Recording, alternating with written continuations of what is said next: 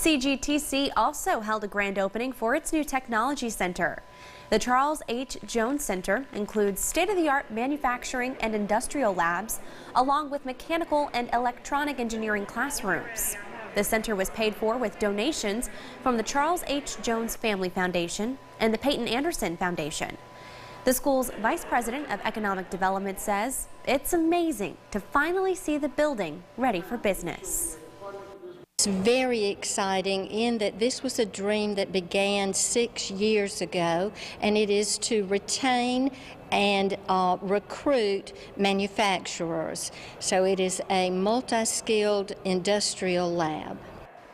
The main focus of the center is to respond to the need of the declining manufacturing industry in Middle Georgia.